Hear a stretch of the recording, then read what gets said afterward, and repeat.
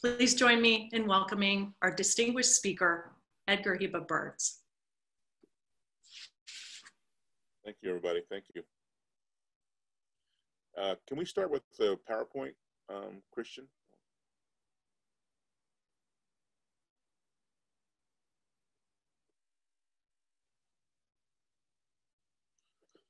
Yeah, I wanted to begin with the image and start speaking about our topic today. Spirit Citizen is my title for this sharing.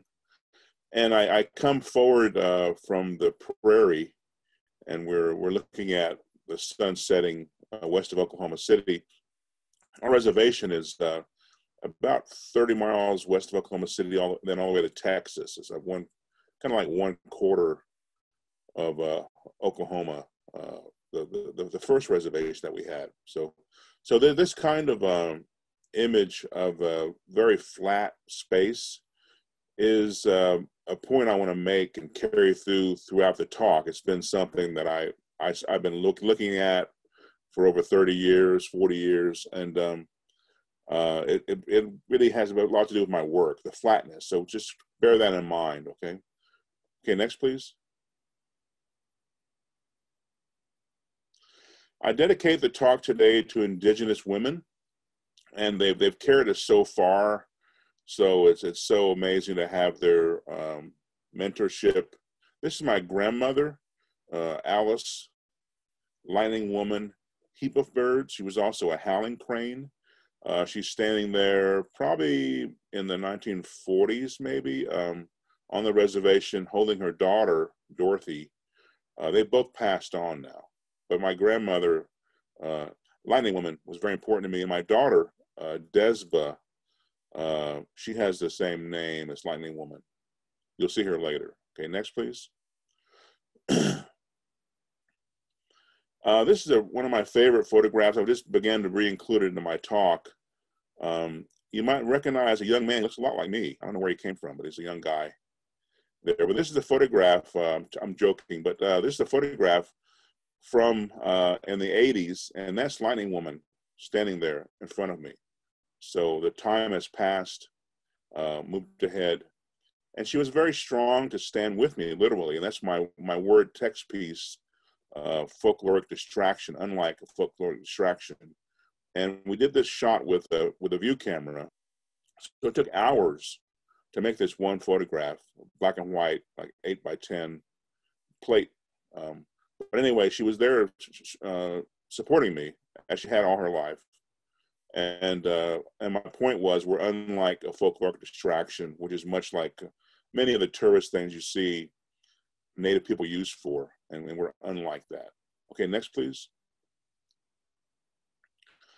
Lightning Woman was married to, her husband was Guy Heap of Birds, and he's the little boy on the far left. So again, we're kind of moving through time.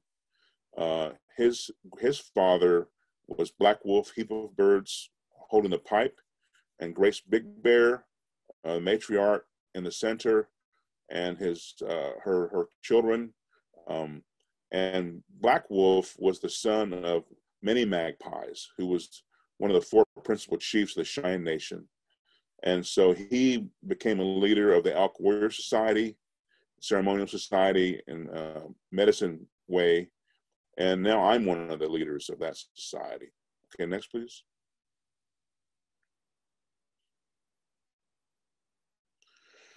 I want to talk a bit about mentorship in terms of an artist and Native culture and other ways too, non-Native culture. But this is a sculpture by Black Bear Boson, Keeper of the Plains is the title, and it's at the confluence of the Little and Big Arkansas rivers in Wichita, Kansas. It's a steel sculpture about 50 feet tall. Okay, next, please. I was so fortunate to have Black Bear Boson as a mentor in Wichita, Kansas. I grew up there. My father went to Wichita from Western Oklahoma to work in an aircraft factory. That's many Native tribes. There's 40 tribes, almost 40, 39 in Oklahoma Indian Territory. Many of them went north to go work in the factories after the Cold War and during the World War II. But Black Bear He was a very important leader in the community, and he showed us how to be kind of dignitaries or offerings, kind of people that help society. And he was a great artist as well. So I got to see him make murals as well. Next slide, please. This is one of his most famous paintings, most notable paintings. It's called Prairie Fire, and it's in a collection in Tulsa. And here too, he had so much grace and so much, will to create an image of life that was true. And so his work there presents the fire in the sky, the prairie fire, but also the animals and the people fleeing the fire. And the animals and people have the same status, but also the fire is beautiful. So he felt that all these things were living beings, and he made that position known. Next, please. This is my first painting when I was a college student at the University of Kansas in 1972 to 76. This painting was probably made around 1974, and it's 6 foot square, and it's acrylic on canvas. But I wanted to again go back, and just mentally go back to the image of that horizon. So that I was making these images, and I had many paintings that I created, and they were all sort of abstract paintings. But that kind of angular nature, the flatness, the lines, the sky, the earth, that was in my mind, without even trying to organize it. It was just something innate in me. Next, please. Also, another mentor I encountered this time at the University of Kansas was a fellow student. His name is Don Secondine, Lenape, Delaware artist from Oklahoma. And he was a figurative painter, but he had studied with Dr. Dick West, Sr. at Haskell Institute in Lawrence, Kansas. And he'd been involved more deeply than I at the time in a tribal community. We both were enrolled in a landscape painting class, and we didn't want to do easel paintings. We went out 2 or 3 times a week with all the other students in the countryside around Lawrence, Kansas. But we ended up making earthworks. And so this is a tall tree limb that we created, and we painted the middle of it. We put cedar in the center for spirits, and we put at the top horsetail. Next, please. And the horsetail was to mimic a woman's hair blowing in the wind. And his mother-in-law had died, who was a Chano from Anadarko, Oklahoma. She died, and her daughter was his wife. And so it was a memorial to his mother-in-law. And I just show this too because certainly I've become very prominent in my focus in my practice has often been memorials. And this was in 1974. And I would move ahead later. It would take maybe 10, 15 years to make many memorials. Okay, next, please. So I was involved with the sculpture outdoors, the painting, but I also got involved with found objects. And I really feel strongly that artists need to work with almost anything that they can touch, and to explore materials, different process works as well. This is a construction. It's about 8 foot by 7 foot tall, and it's made of all kinds of found objects: a doghouse, rope, roofing paper, tar, but I still had the angles going on, the horizon, but it was very much about the materials themselves. Okay, next, please. That was my senior body of work, those constructions, and I received a scholarship. I was admitted to the Royal College of Art in Knightsbridge, London. This is the Albert Memorial and Royal Albert Hall, right in Kensington Park. And I moved to London from Wichita, a big shocking experience to have grown up in Wichita, be from West Oklahoma, and land in the middle of London. but I ended up really enjoying it, enjoying Europe. I was all over Europe, traveling as well. The Royal College of Art is right next to the Royal Albert Hall here. So London was very important to me, but it really showed me the diversity of the world, because London has so many kind of negative experiences with the colonies that they bullied around the world. So London is very cosmopolitan in terms of all the countries that have come back, you know, the citizens of other countries that were once colonies. So I had a lot of friends and very rich culture in London. Okay, next, please. I returned back to Oklahoma. This is a tree on top of Mount Scott down by Lawton, where they had Geronimo in prison by Fort Sill. And so my life after London would be a blend of leaving and returning to Oklahoma. And I continue to do that to this day. Next, please. Also, my son Wookgim took that photograph. This image is a moccasin pattern. It's a serigraph, and it was taken, I made the image after my grandmother, Lightning Woman, her moccasin, actually the actual beaded piece she would create as a pattern. She kept it with her. She made a lot of moccasins for the tribe. And I did a residency week or so with the tribe on the reservation in the summer of 76. Made this print, but I would carry it with me. I went to Philadelphia to the Tata School of Art, and I would take this with me. Okay, next, please. I was fairly confused. I think moving also brings a lot of confusion. It can be very enlightening, but it's also confusing to sort it out. So my art practice after London was fairly lost, and I came home to make the moccasin piece, and then I had the shape in the center of this a gouache painting about 40 inches across, but I was still pursuing those kind of geometrical paintings, but they weren't very lively in terms of their history. There was sort of a Frank Stella-ish kind of image, so I wanted to have them battle each other, fight, and so I put the modern painting in the middle of the moccasin, and then pretty soon the moccasin took over. Okay, next, please. And so I became politicized. I became very much involved with identity. This is about a 7-foot drawing. There's 2 sections of it. It would say Haskell KU, Death Song, Natural Backwards. This was made in graduate school, probably 1977. Exciting time. The Talking Heads were the big music craze. We were dancing studios with the Talking Heads. I came out of London where the Sex Pistols were very powerful. Francis Bacon was painting in Chelsea. So it was a very dynamic time. At the top of the drawing on the right are the Philadelphia 76ers basketball team. And I went to all the games in Philly where the cheap seats were. Now I have season tickets to the Oklahoma City Thunder. So I still keep up with my basketball. Okay, next, please.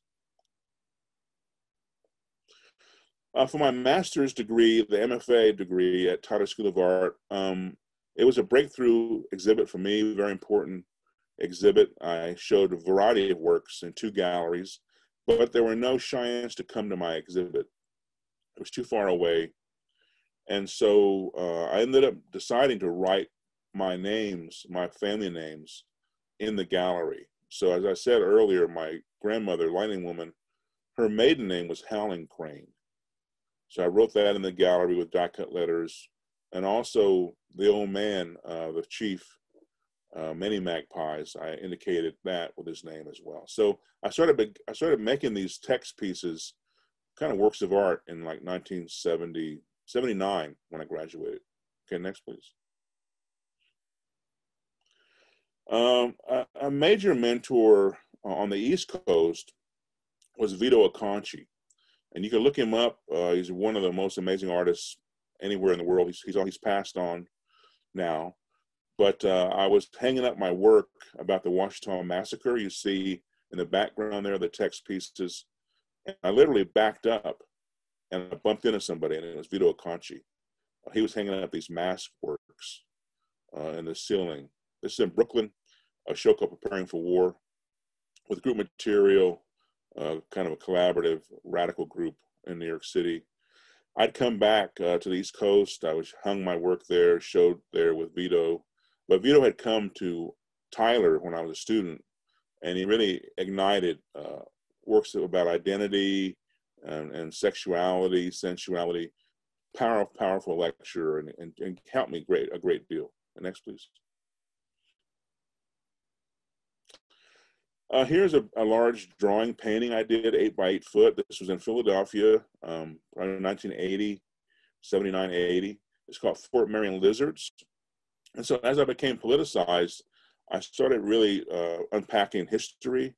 And so I certainly found about the prisoners of war after the Washita Massacre.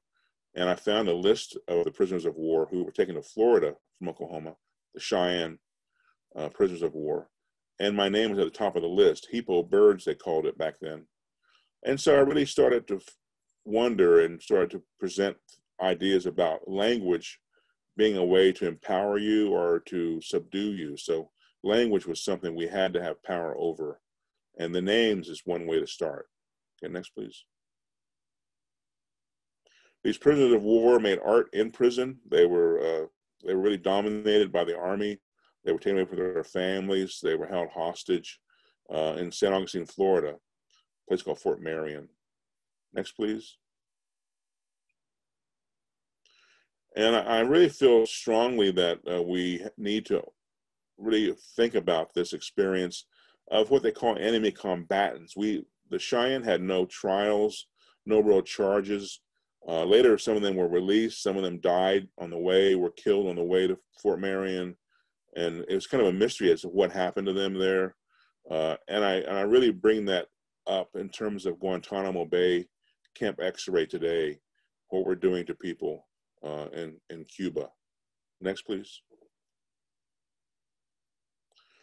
I came back to Oklahoma, as always. I came back, this is another one of my son's photographs, Woodgim. The red earth, very, very reassuring and lovely earth in the sun setting. Next, please.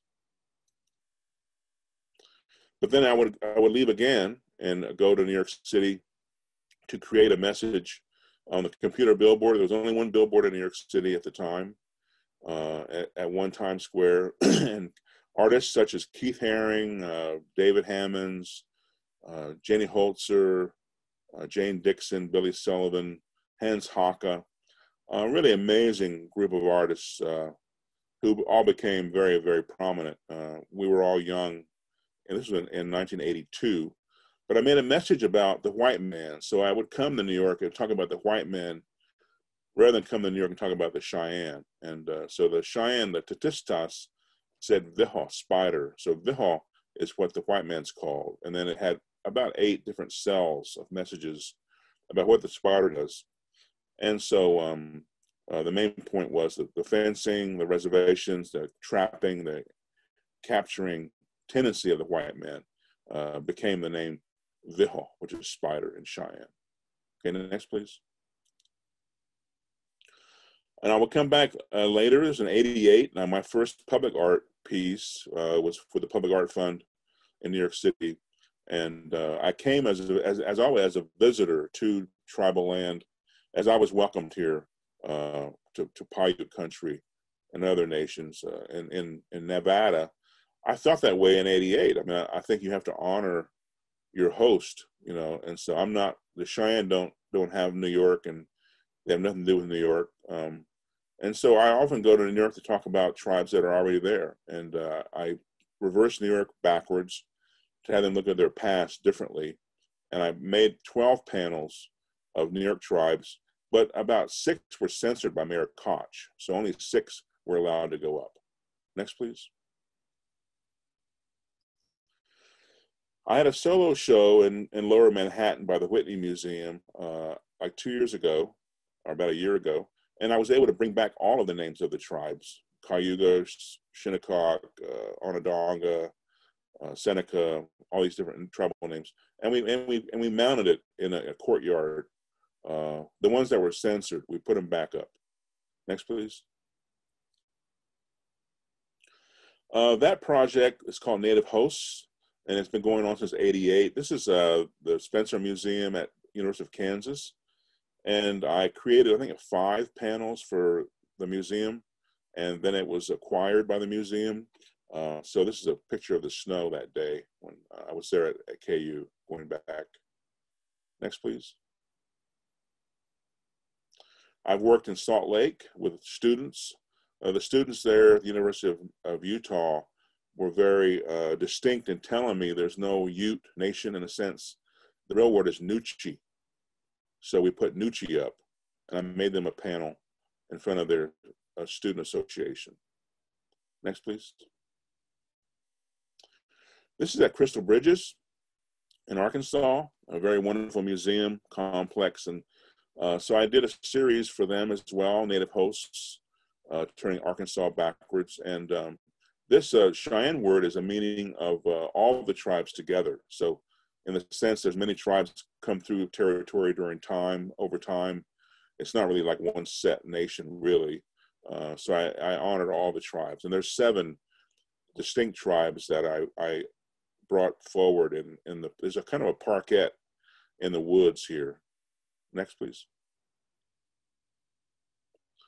I did do a series for the Jacobson House, where the Kiowa 5 lived. You might know the Kiowa 5, the painters, Kiowa 6 with the lady. Sooner is written backwards. As a professor at the University of Oklahoma, you get really sick and tired of hearing about Sooners and Oklahoma in general, but so Cheyenne is your host. And next, please. And I was very happy to work in the Virgin Islands. I travel to the Caribbean often. I have friends and artists there, and I lectured there as well. So Taino, to challenge the tourists that come to the Virgin Islands is very important, to bring up the tribal losses that we don't really acknowledge. Before the Middle Passage of slavery, there were many, many nations in the Caribbean. Next, please.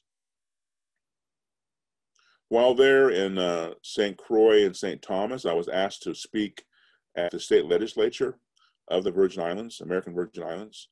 And I met representatives from the different districts of the Virgin Islands, and we had a wonderful time together.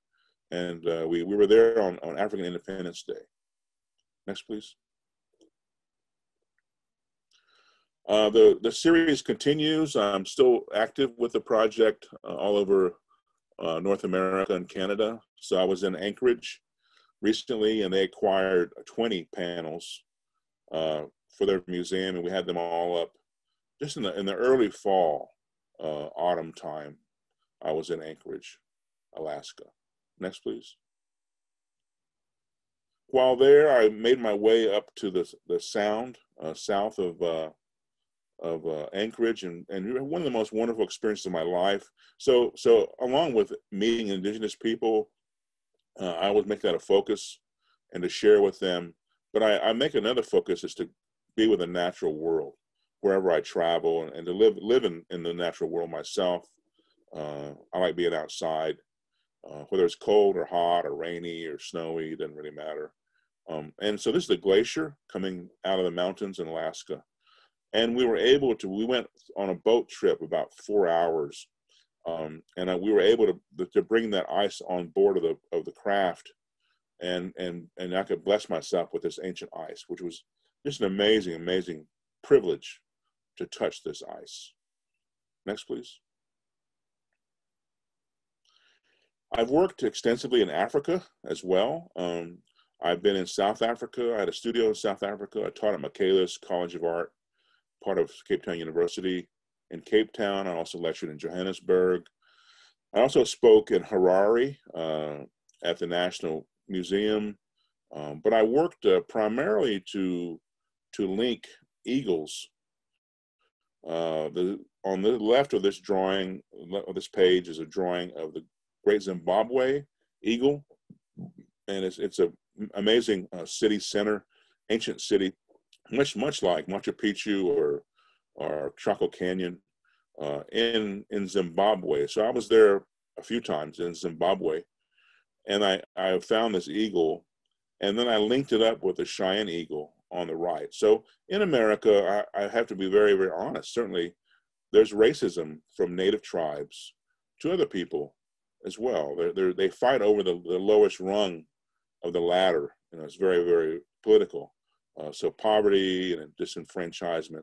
So there's not always a great awareness or solidarity with African Americans and Native Americans. And often on the East Coast, that life is blended over the 500 years of the white man being like in Massachusetts or Rhode Island.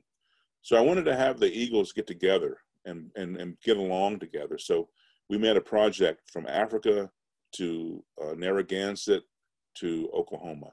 Next, please. There were 4 artists that participated. Cynthia Ross Meeks was Wampanoag, and in the center is Tall Oak Everett Whedon, who is Narragansett.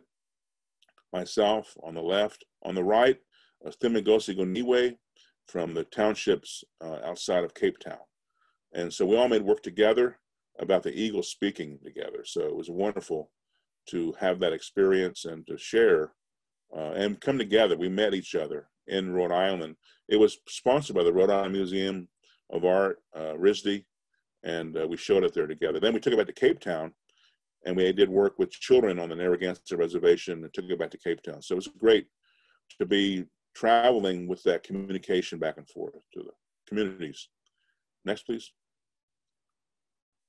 And then we have the tree, the juniper tree. They call it a cedar, but it's really a juniper. And for 10 years, I lived on the reservation proper, 500 acres of land, my great-grandmother, Arapaho grandmother, my mother's family. On top of this canyon, no water for many years, no road, no bathroom, no electricity. But I hunted with my gun and my dogs and lived in the elements, learned a lot about heat and cold and gardening and making your life there. But the trees were informing me with my painting. Okay, next, please. So the Noof series was born in a tiny canyon, or they would call it a rural, tiny little red rock, about 82. And it really saved me, actually, going down there and making this a tiny painting, 8 by 10 inches. And then they've been progressing since 82. This is probably 2010 or 12, maybe 3 by 4 feet. They go up to 8 by 9 feet also. So the Noof series, meaning shine number 4, doing something 4 times. I always create 4 of them. But the trees have been very, very strong and in kind of a subliminal presence there. Okay, next, please. I travel, as I said, to the tropics, to the Caribbean, but I also travel to Asia. Often I've been in Samoa, Western Samoa. My wife and I did work in Indonesia, in Java. And this is a picture looking back from Lombok, an island, to Bali. So that is Bali, that volcano is Bali. And so the fish, the reefs, the life, the community, people of color, that sharing, the elders being respected, all those things are wonderful in all the indigenous cultures I move inside of. Next, please. Just a couple years ago, I was in Sumatra, and I met weavers there, and they're just so spectacular and brilliant.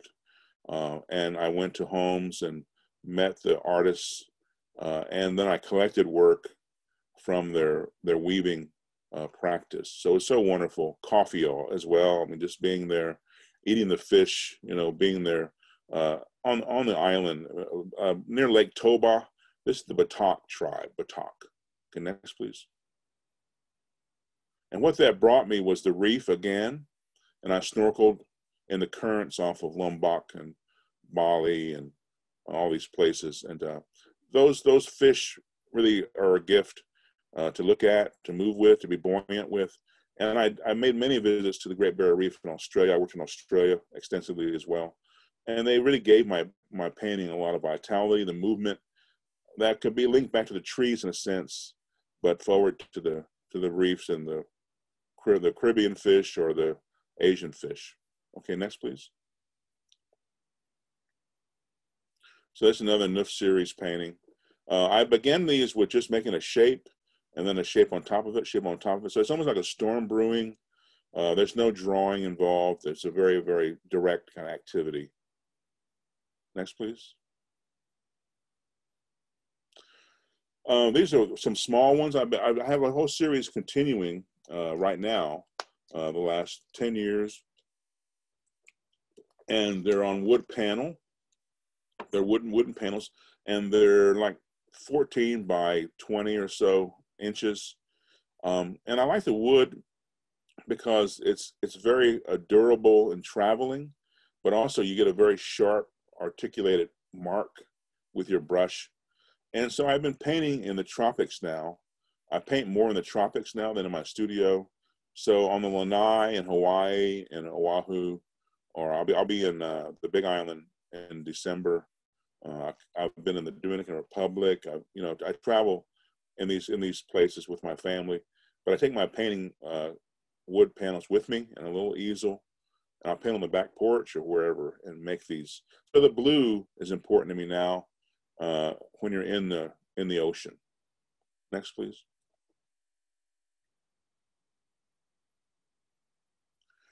This is a more of an archival painting. This is from probably like 95. And I did a big exhibition in Australia. We brought the work here with Aboriginal artists from Adelaide and Sydney, Australia. And I had created 4 of these Noof paintings. I still have 3 of them for collections. I still have 3 of these. I have 6 altogether. But this is at the St. Louis Museum of Art.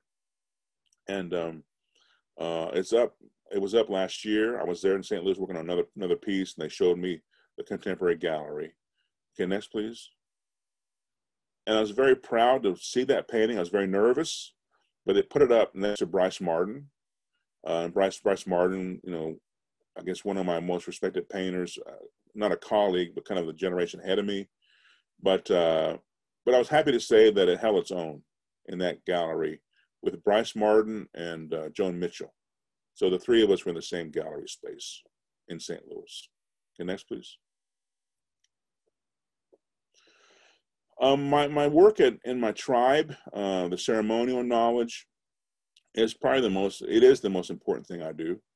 And I am a leader in the ceremonial way, the religious way. And I've been taught by elders, and I guess now I'm an elder. I'm 65 years old, and I do take young men through the ceremonies and help with certain affairs in the tribe. This is a medicine wheel, a bighorn medicine wheel, west of Sheridan, up in the Bighorn Mountains.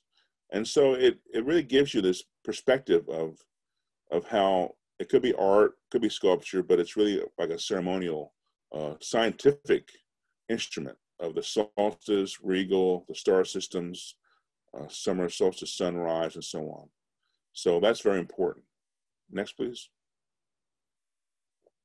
My sculpture in Denver is called Wheel, and it's a monumental 50-foot outdoor sculpture. It took 10 years to build.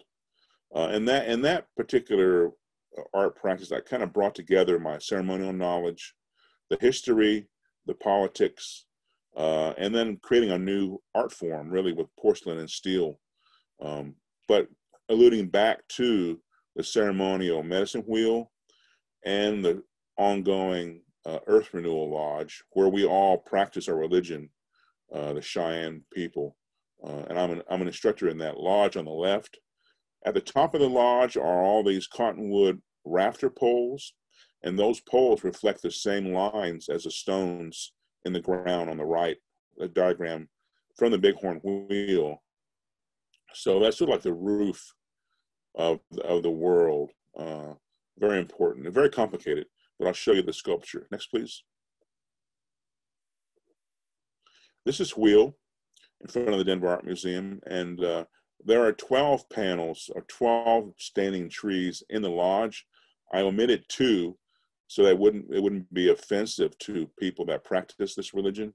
So it doesn't function, although people use it for many, many great purposes. They have offerings there.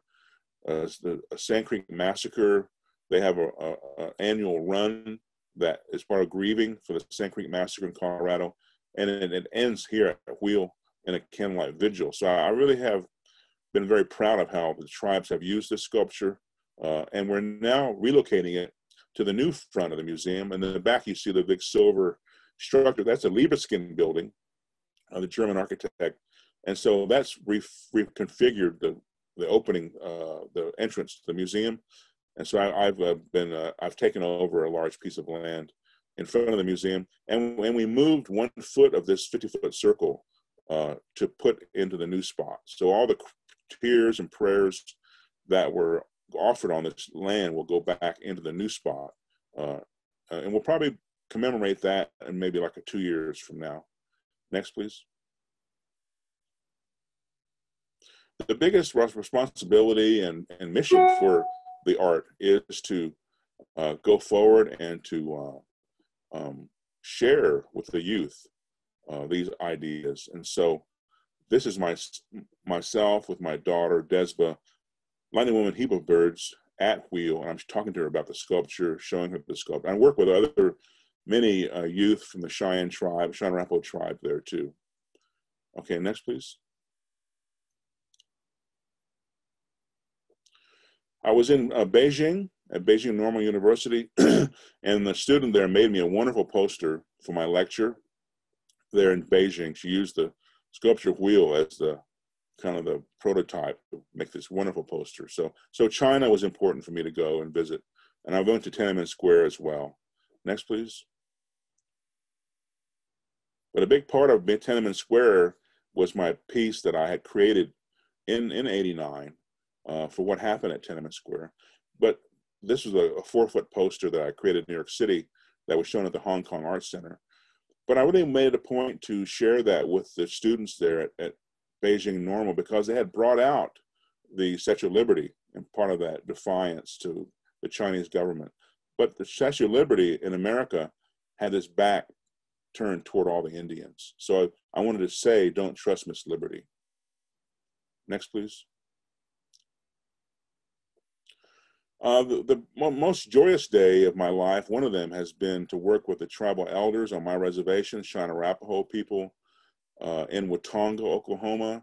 And we have a very good elder care program. And so they gathered 250 elders in this big community hall where we'd have powwows. And I made the medicine wheel paintings with everybody that was there with canvas, acrylic paint. My mother was there, my sister was there, so it was wonderful to be with everybody and to create this art activity. Okay, next, please. These are Cheyenne moccasins. And I mentioned the piece I did in St. Louis Museum of Art. I was commissioned to do a new piece for their native gallery. And it's a temporary piece. It shouldn't need a home. I'm hoping to bring it somewhere in Oklahoma. And so the next slide should be more of the formation. Next, please. So this is a plan. We had the moccasins on the floor, and I used this image of all the many issues, examples from our Cheyenne Arapaho newspaper. And so we had them scanned, made a big collage, but I wanted to really focus on the deaths.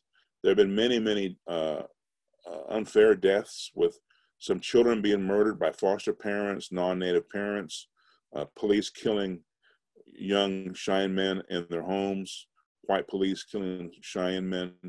And so I really wanted to make that known and make that be the platform for the dancing, around dance over these stories. Okay, next, please. And one of the young men that was murdered, he was murdered in Clinton, Oklahoma, and his name is Mahavist Good Blanket. And I danced with his father in the ceremony. We were brothers in the ceremony. And they came into his kitchen and shot him like 5 times in the kitchen. And he was bipolar. He had some problems, but they called the police. Instead of the police helping him, they killed him in their home, Cheyenne home. So I really mourn for that loss of that young man, Mahadist. And next, please. And his story is in the top left of this panel, of this wall piece. And then a young girl was killed by her foster parents, non-native parents. So there's 3 or 4 deaths of young people in the stories, but also good stories about Elder Day or powwow time or birthdays. And so we danced together. We danced with the youth of small moccasins, old moccasins, people, elders. We danced together in this circle, this hoop. Next, please. That dance is like moving in a sense. And so can we go back? We'll go one more. Yeah. So we move, but many people have come to Oklahoma not in a voluntary way. And so the Trail of Tears ended in Oklahoma. And so many tribes came from the Southeast. And this is a piece about the Trail of Tears. And it was done in Atlanta, where the tribes came from, the Creek, Yuchi, Choctaw, Chickasaw. And I made them in Atlanta like no parking signs. And I put them up downtown Atlanta, Peachtree Street. And it's almost like saying your parking time is over. You need to leave. Now, the white man needs to go home. That your meter ran out. And so I made about maybe 10 series of these signs and put them all over Atlanta. Recently, they were shown at PS1 MoMA in New York City. Okay, next, please. Back at home, again, back Oklahoma, I work with tribes from the Trail of Tears, Yuchi tribes, Creek tribes, Cherokee tribes. Shan Garshorn's in the center, who just passed as an artist. She's Cherokee. Jodale Tate Nevakoya next to her on the left. Yuchi, his brother Richard Ray Whitman on the far left with a cowboy hat on and braids.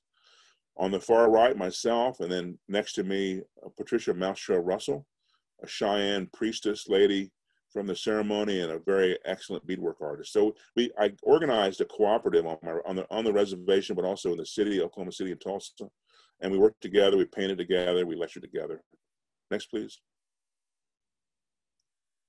So it was about making our own way, and a lot of the work wasn't really being represented well as far as have an identity or politic or history. So we had to make our own group. And this is a book that I edited called Makers that has poetry, photography, beadwork, and all these works inside from the artists I showed you. Next, please.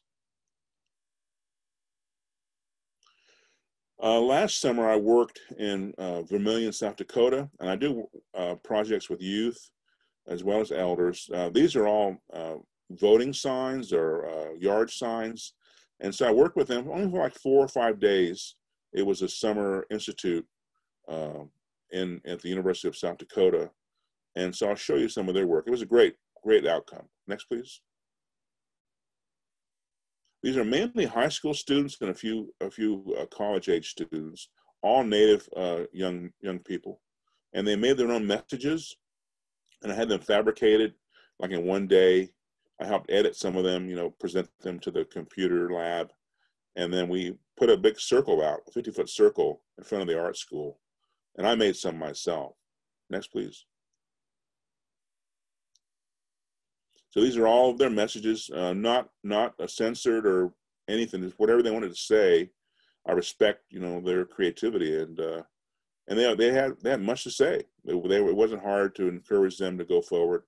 Really wonderful. Next, please.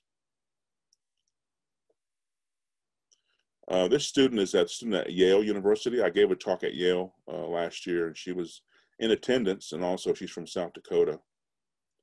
Next, please. A Navajo artist. So Manuelito, Navajo chief, noted in the piece. Next, please. This is a very recent project. This is with Art in General, which is a gallery in New York City, artist-run gallery space, and then the MENA Urban Projects. And these are vote signs for the election. And they made about 50 of these. Different artists created their own. And you can actually, I think you can buy one of these for the benefit auction or something, or you can actually go to the website and print it yourself as well. So I made this message, don't smile for racism, vote. Okay, next please. And then this is a very, very recent effort as well. This is just put up last week in Fresno, California. I'm working also with a group called Four Freedoms. I do a lot of work with collaborative artist groups internationally and nationally. And so we made a series of billboards all across America, maybe 40 billboards, 40 artists. This was in Fresno, California, my message, which my wife helped to actually create the layout, Shanna, Edgar Heap of Birds, and a message about the immigration crisis in America. This is called Four Freedoms as a group. You can look at them up on the internet too, Four Freedoms. Okay, next please. And I did the cover of Art in America about 3 years ago, and I was able to kind of call out Native artists in this whole nation and say, do not dance for pay. You know, it's no more entertainment necessary for Native life to the white man. We need to actually be more critical and express ourselves and look back in the past in a different way. So this is the cover of the magazine, and I flipped America backwards on every issue of Art in America. Okay, next please. And one of my most proud projects was a diploma project at the Tyler School of Art. I was honored as one of the important graduates from the Tyler School of Art at Temple University. I went there for the honoring, and then later they asked me to make the diploma for the students. And so I made a special monoprint, and then we later turned it into a serigraph, learn, share, lead, and one was given to every graduate. Next, please. And there they're all very happy with their diplomas at the graduation ceremony. Really great day, wonderful. Okay, next, please. My printmaking is from Santa Fe primarily. I do print in Hawaii. I also print in Los Angeles. But my main printer is a master printer. His name is Michael McCabe. He's a Navajo tribal member. I'm going there in about 2 weeks to make a new series of 48 monoprints. Next, please. These monoprints have been exhibited at the Museum of Modern Art, PS1. The latest show was called Surviving the Active Shooter Custer, and it began in Site Santa Fe itself, and went to New York. Next, please. Now these works are becoming museum collection pieces. There are 48. On the left is this is called Active Shooter Custer, Surviving Active Shooter Custer. On the left is the primary print, the first print you create from the plate. And then I found that we have very little understanding of Native people in this country. So the understanding we have is very faint and not much color, not much life to it in a sense.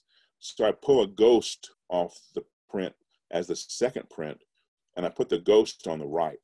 So those are all ghost prints of the ones on the left. Next, please. So I'm ghosting every print I make now and make an installation with that. So these are all, political, personal observations. They're 22 by 30 inches on like a BFK, Reeves BFK white paper. Okay, next, please. The size is probably like, I don't know, like 15 feet or something each big installation. These are the ghost prints. So the second pull from the plate and the fainter kind of image. Surviving Active Shooter Custer. Next, please. This is one that is not ghosted. It was done prior to the Custer prints. This is called Fort Supply. And for Custer, he was trying to find the Cheyenne, kill them for years. And he almost died himself. He could not find them and get back to the fort, like Fort Leavenworth, in very good condition. So they built him a fort to restock him. and then go forward to go try to kill them in winter, 1868.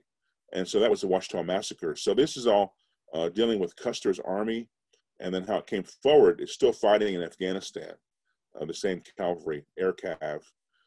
So I made this piece. This is in a collection in a museum outside of Boston. The piece, Active Shooter Custer, was collected by the Museum of Modern Art. Okay, next, please. This is a title piece about health. The health of the people is the highest law, and it deals with health issues in Native life, which are very, very grave, very, very serious. We've had such a troubling time, and all these years after contact.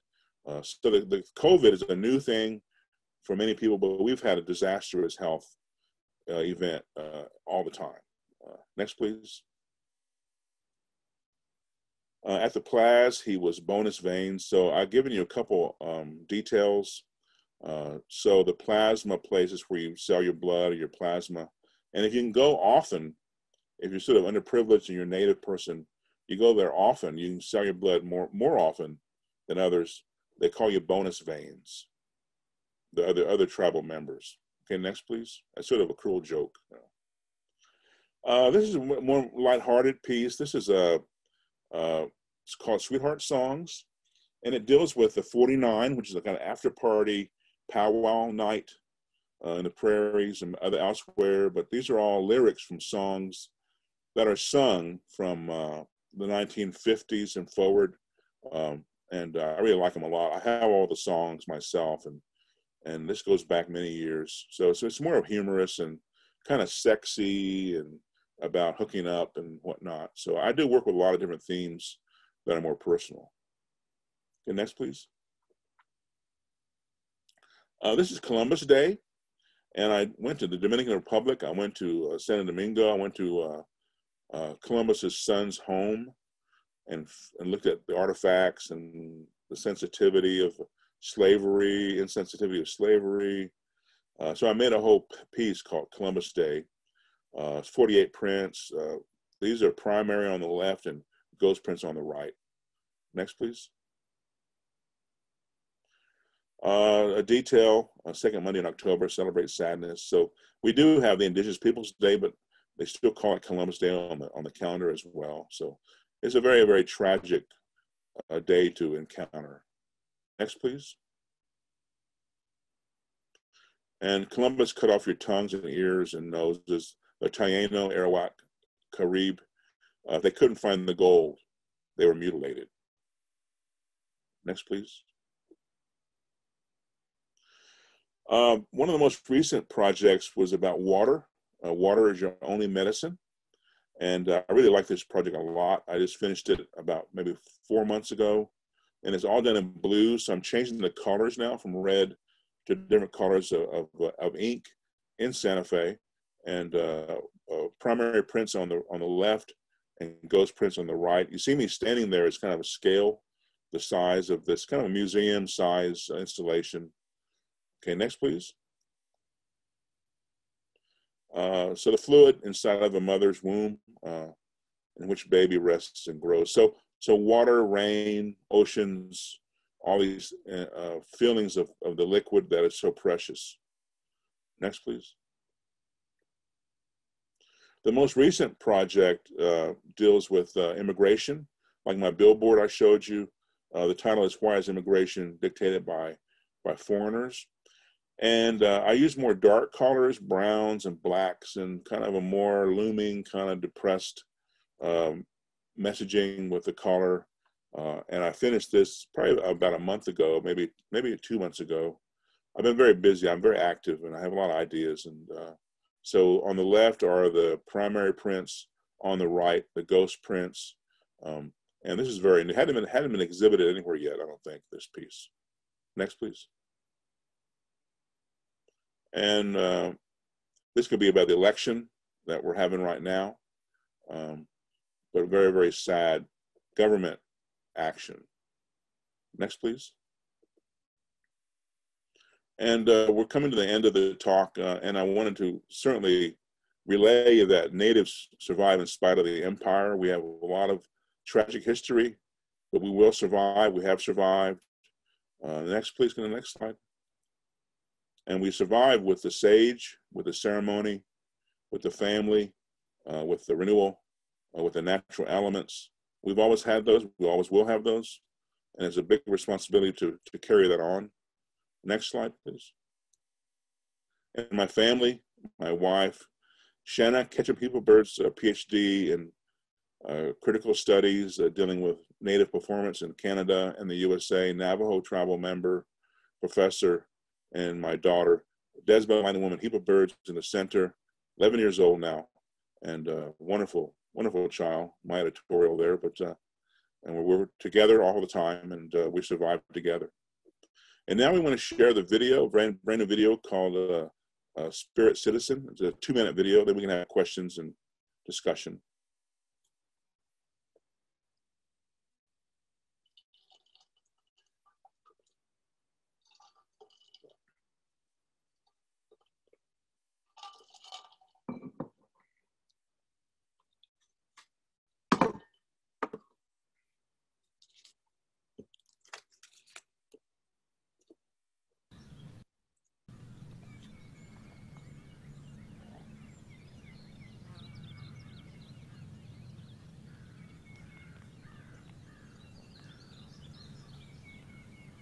I always talk about how painting doesn't ever stop. And the painters never quit painting, even when they're not painting. I mean, they're going to go back and make that progression extend further. They should be exploring with the medium, you know, and reorganizing the configurations and the exploration and investigation.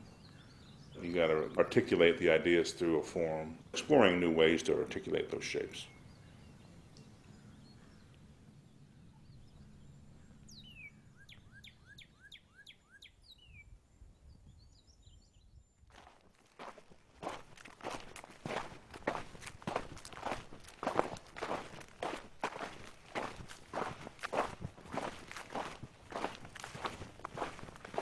The earth doesn't care about humans.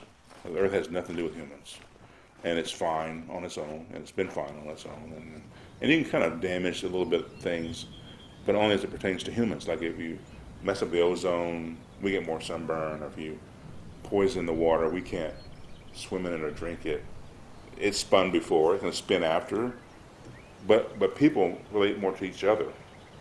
And they think they're getting something done because they relate to each other. And then someday the earth will tilt a bit and get too close to the sun, and there'll be no more people here. And that's why the tribes have so much humility.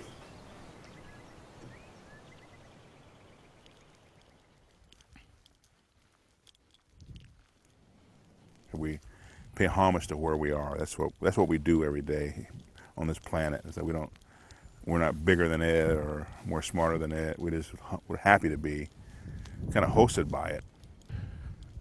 Well, we're on the allotment, the north allotments, Arapaho family allotments, my mother's and her relatives. I moved here in the 80s, the early 80s, and my great-grandmothers, they were very generous and allowed me to live at the top of the hill. And it didn't have any running water or no electricity, and it was a 3-room kind of old house. But living here was a real privilege, and learning from the land, the weather, the animals, and again, that wasn't easy. But I think it puts me in a good position to always be comfortable on the planet. You know, like I'm comfortable wherever we are. But I made a lot of the work. Actually, the work that the Whitney collected was made out here, you know. And a lot of the work that I've got being shown in museums and so forth, major museums in the world, was made out here.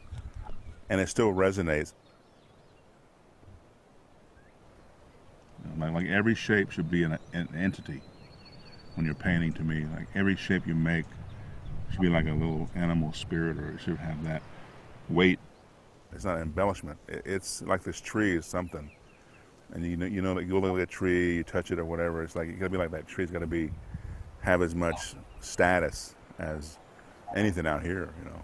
And then you overlay it, overlay it, and then you get this. Like here, you get this strata of all this visual beauty, but it comes from being in this environment for years and on a daily basis.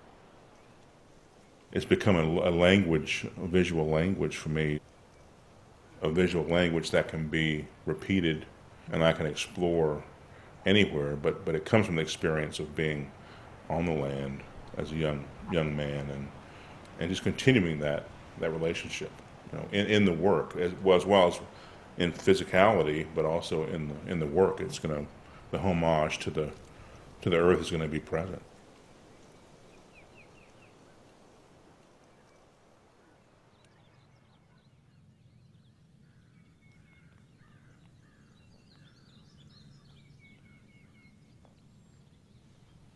As an artist, they need to live in a place that they can learn in. They need to be somewhere living on this earth that they pick, that they can learn, not the hippest place or the funnest place or the most money place, but you want to learn where you're sitting and sleeping every night, where you need to learn. So it trickles down into being something very significant if you understood where you're sleeping, where you're living, and be citizens of that place and take care of the spirit of those places.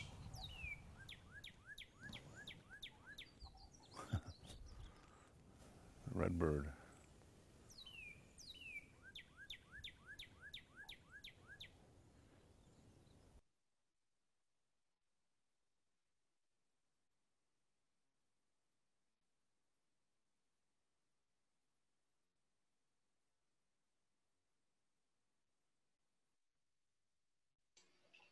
Edgar, thank you very much. That was tremendous, and I've got pages of notes here on for my own personal reading after this.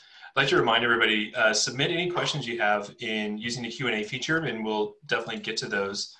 There was a lot of comments in the chat, just people very excited. And I want to go back to and start with a couple of questions that I had from earlier on, although I think I'm kind of stuck on that learn where you're living. And we'll be thinking about that quite a bit. I think that's a lesson, not just for artists, but for everybody, that I think is really important. I had a question for you, and somebody asked about this in the chat as well. Numbers come up quite a bit in your work, whether it be the new paintings series and series of 4. And I know that a lot of your monoprints come out in series of 16 or 48. Can you speak to numbers and how has that evolved in your work and where does that come from for you?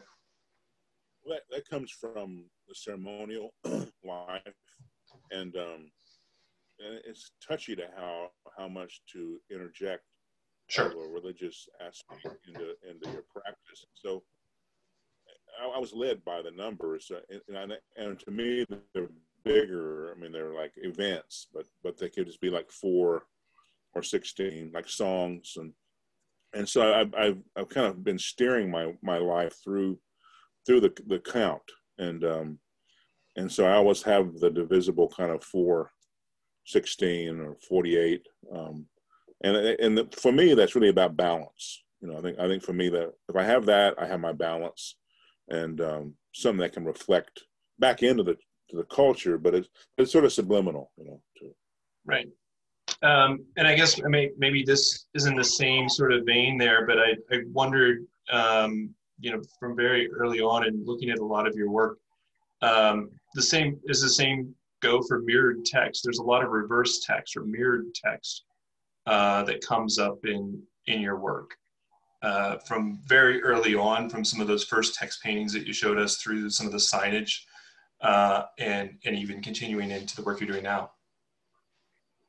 Well, yeah, the Native Host series starts, with the provinces or states being reversed. If you could turn the whole state of New York backwards and have them look at their past in a true way, rather than like when I went there, it hit me because I asked for some research. And then the people that were there with the Public Art Fund, and the scholars gave me stuff about the Dutch, and they said the Dutch invented New York. Like the Dutch invented Long Island Sound. Not really, no, they didn't. But that's all they had, you know. And I had to sort of like push them harder. But they never really came across them around, and that's been kind of the case all over Canada and the USA. That they don't really look so much. There's some land acknowledgements now, which is kind of a new thing, but people don't look very far back at the founding nations that made this country. So and a critic one time in New York had a kind of interesting observation where he took my reverse text, and he interpreted it as you were on the wrong side of the story. Like if it's backwards to you, then you're on the wrong side of the history.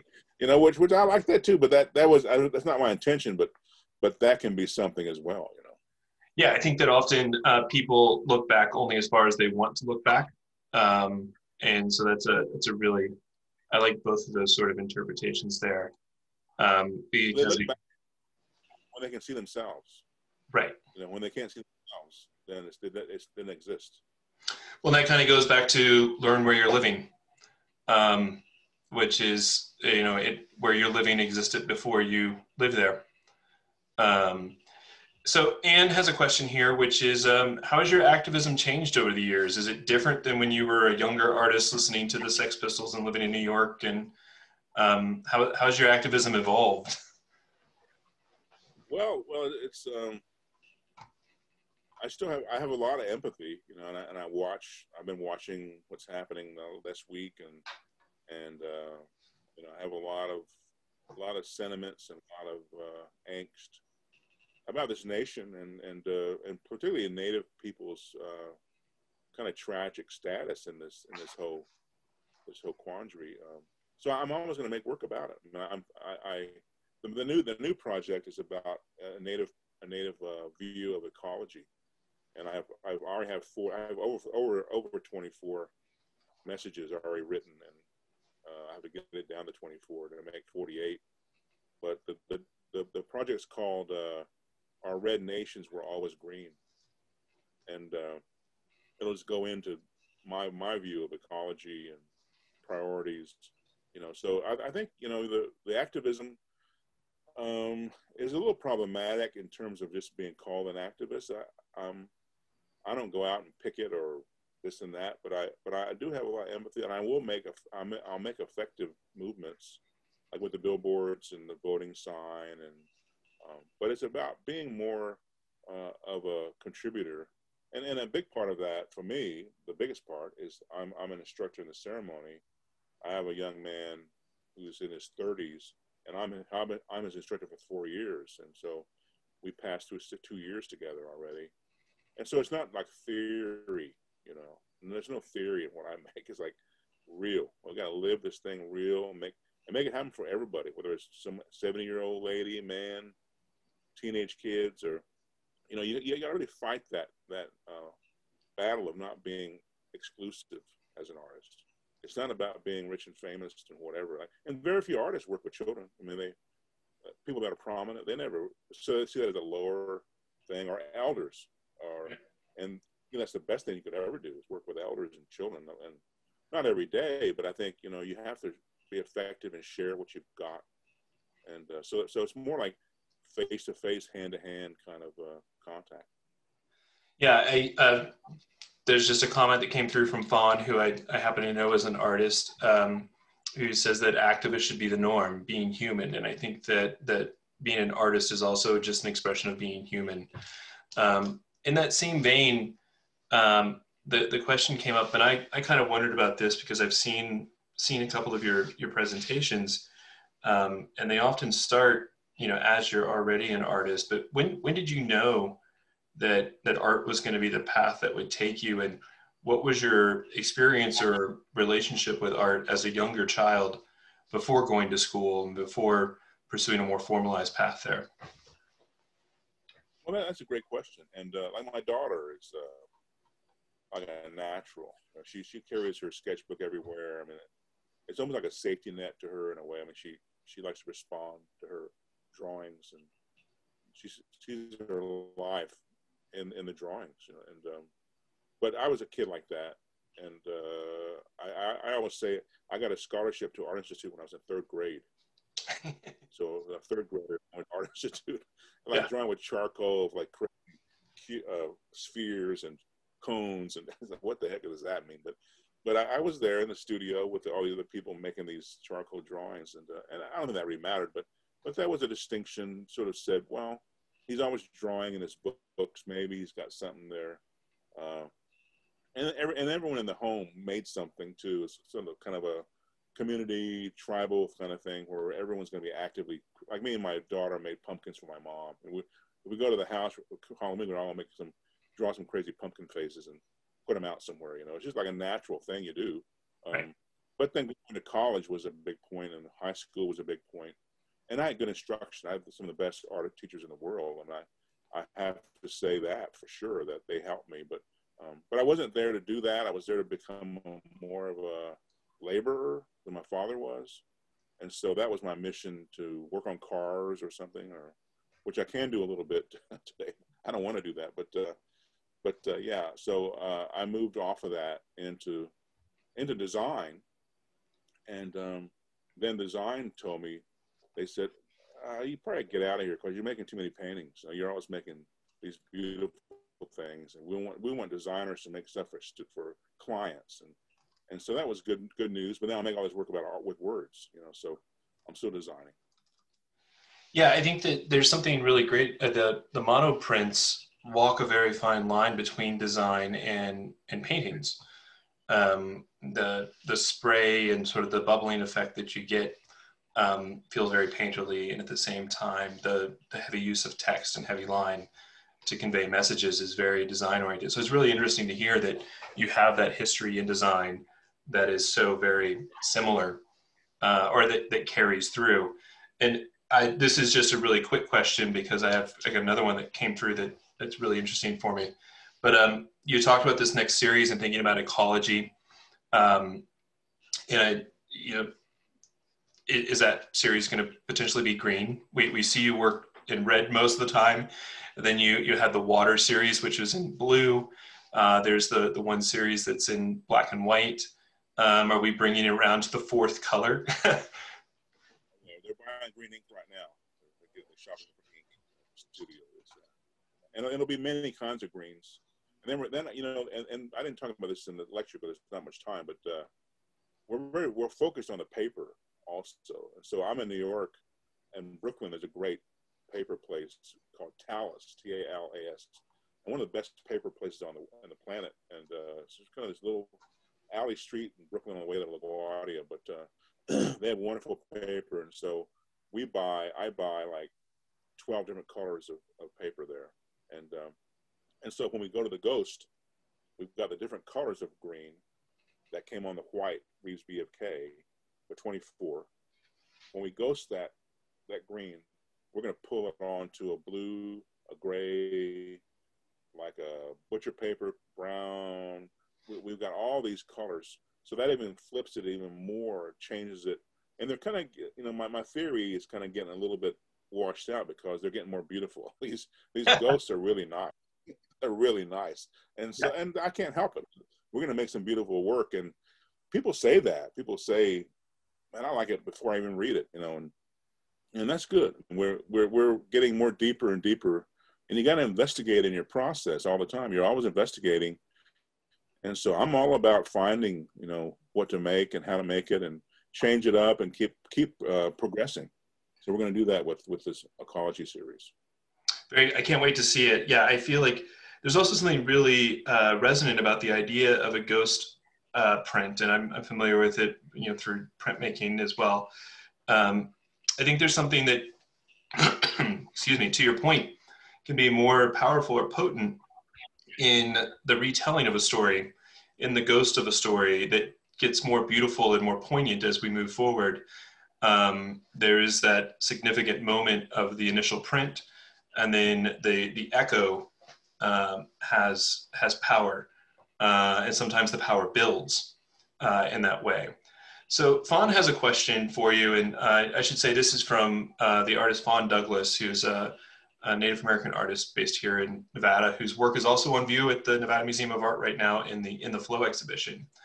Fawn says, "Do not dance for pay. I've made work with a similar message. We don't dance for money in regards to powwow culture. Was your work in relation to powwow, or does do not dance for pay mean something different to you?" It means more about the art business, I guess. You know, that we've had so much damage, you know, about the folkloric distraction. That's what I had in one of the first slides. Like we've had so much folklorical imagery, and then you know, I don't want to let them off the hook, but the settler culture has been pretty ignorant, and they're insensitive. But no one taught them anything either. You know, like they go to the gallery, and there's all these happy pottery, rug, whatever, buffaloes, and then you go to the bar after the opening, and all the Native artists are griping about white society. You know, they give you the editorial, you know, when you meet them privately, but they never put in their work because they're afraid to displease the collector. You know, and so I blame the artists on a big part of what they've been selling, dancing for pay, and of course we had that horrible mascot at the University of Oklahoma. He was called Little Red, and he actually danced after every football touchdown. And one of them was even Cheyenne. He was a Cheyenne student, and they still have a covered wagon that drives out after every touchdown. They've got guns that go off. So if you're so complicit in that, you know, but you were acknowledged, but as a clown, you know, and so I had a hard time teaching there because of that. But so we have to really challenge that, and we have to look at police ourselves, and really get down to where we're saying something that's, you know, significant. And so that the powwow thing, that's you know, a little bit about that. But I find, for me, I don't go to big powwows. I go to the ones on the reservation where I live, and they're more like benefit dances for a graduation or a birthday, memorial. I go to events that are about community acknowledgement, and I love that. I mean, I go and dance. I dance every day. It's wonderful. Very cool. Thank you. Yeah, it's. I immediately thought of Fawn's piece that's on view in the exhibition right now that directly references powwow culture when I saw that, and I think that there's something, you know, again going to the monoprints in general in how they are so very targeted and yet open-ended, and to see that on the cover of Art in America so directly is really, really powerful. I know that we've gone way over time here, but there's one last question, and I had this question as well, and Joanne has asked it, which is, what was the reason that, and this kind of goes for dancing for pay, I think in some ways, in that, what was the reason that the Koch administration gave for censoring the art? Was it not friendly enough for the city of New York? The word I got, it was too many tribes. Too many tribes around his park. His office was in the middle of it, right? And there was always an innocuous sculpture, big silver balls and all kinds of things that were allowed to go, but having 12 tribes, and of course I'm making a reclamation. I'm making a political point, and I'm kind of insulting New York at the same time, you know. But it was disallowed, and the Public Art Fund wasn't very helpful with that. So it was good to kind of come back and put it back out. But I want to have it permanent, you know. So a lot of the pieces are permanent. I have University of British Columbia. I have 12 panels that are permanent. UBC, and you know, we have that KU. We have them all around Pittsburgh College. We have them all over. So it'd be nice to go back and have something in New York permanent as well, you know. But the monoprints, I'm really excited about the monoprints, and it's all about the exploration and investigation and making something beautiful. But my favorite painter is Jackson Pollock, and I want to go to Museum of Modern Art. I'm in the collection, so I get a free pass when I go to MoMA. They let me come in, you know. So I go sit before everyone comes and watch the Pollocks, and so if I can have a message to present, I do that with the monoprints, but in the painterly language of strips and splats and so on, you know. And so I have to be explicit to get things done as a native artist. So it's a very good marriage to have that beautiful flow of paint, but also have a very explicit text message. So that's what I've come to. Yeah, we're going to wrap up here in a second, but that actually reminded me when you spoke of that you you noted how proud you were to see your painting hung next to painting by Bryce Martin. You referenced really quickly as not a colleague, and I wrote a note down that said definitely a colleague. You guys are in the same vein, and I could see a series of the mono prints with the lines and the wandering, the spray and the splatter and the color being very in the same vein and worthy of being in the same galleries. So I would just, we're going to end with that. I want to thank you again, Edgar. This has been really tremendous, and I've really enjoyed it and having the opportunity to talk with you. I want to thank everybody who joined us today, and everybody who hung in for a little bit longer of a talk. Again, I'd like to thank the Nevada Humanities and the Core Humanities program at the University of Nevada, Reno for sponsoring this program, as well as thank the Jordan D. Schnitzer Family Foundation for their support and for loaning work that's on view right now at the Nevada Museum of Art and the World Stage Exhibition, where you can go see work by Edgar Heap of Birds, as well as I would definitely encourage people to go and check out the Prototypes for New Understanding show, which is currently up, I think, just through this weekend. And it's tremendous work that everybody should get a chance to see if you're in the Northern Nevada area. Thank you, everybody. Thank you very much, Edgar. Thank you, Joanne Northrup. Stacy Montu, thank you very much for joining us and welcoming Edgar to the Great Basin. Edgar, come and see us sometime when travel's more able to happen. Thanks for watching, everybody. Thank you so much, Edgar. Thank you, Stacy. Thanks, everybody. Bye. Have a great afternoon.